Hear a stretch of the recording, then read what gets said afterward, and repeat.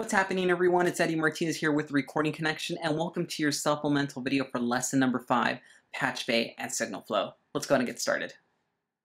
Okay guys, so we're about to go over 3 topics in this video, so remember to take plenty of notes. Let's start by titling your notes right now at the top of the page, Lesson 5 Video Notes. Go ahead and put 3 bullet points on your page, around 4 to 5 lines apart, which is a good enough space for each topic.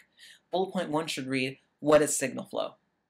Bullet point 2 would be, what is a patch bay? And then bullet point 3, patch bay configurations. Alright, let's jump right into it.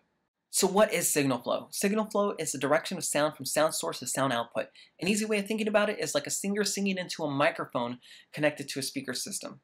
Okay, so when a singer sings into the microphone, that acoustic energy goes into the microphone, it transforms into an electrical signal, it goes into that XLR cable that it's connected to, then that XLR cable actually connects to a mixer, and then that mixer is connected to other speaker cables that finally meet the final speakers that you could hear that sound coming out of. So that's what signal flow is. It's that chain from beginning to end. Let's go ahead and jump into our next topic here, the patch bay. So what is a patch bay? A patch bay is a multi-input and output setup source that allows you to connect equipment and define a signal path. It'll also allow you to change the signal path, to your convenience as well. So you don't have to pull a bunch of wires. All you need to do is actually just reconnect to the sound setup that you're using for that recording. Let's go ahead and cover the patch bay's most common configurations. There's actually 3 of them. There's parallel, half-normaled, and normaled. Right now we're going to go ahead and talk about paralleled. So in this mode, all terminals of one module are interconnected. You use this mode to split up and send one audio signal to several destinations. Let's take a look at our second diagram here, half-normaled. So half-normal is when the contacts of 2 jacks on the rear are interconnected. When you insert a plug into the upper front jack, the signal routed through the rear path is not interrupted.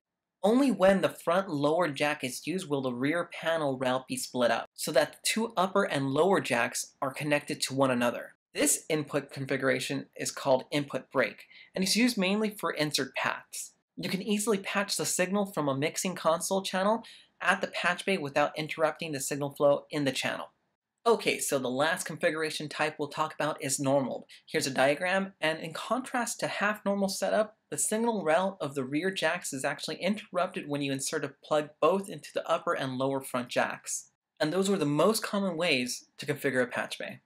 Okay guys, that's all the video I have for you today. This has been Eddie Martinez with the Recording Connection. And if you want a little bit more, don't forget to check out Music is My Oxygen for all the things that you love about music. And I'll catch you guys on the next video.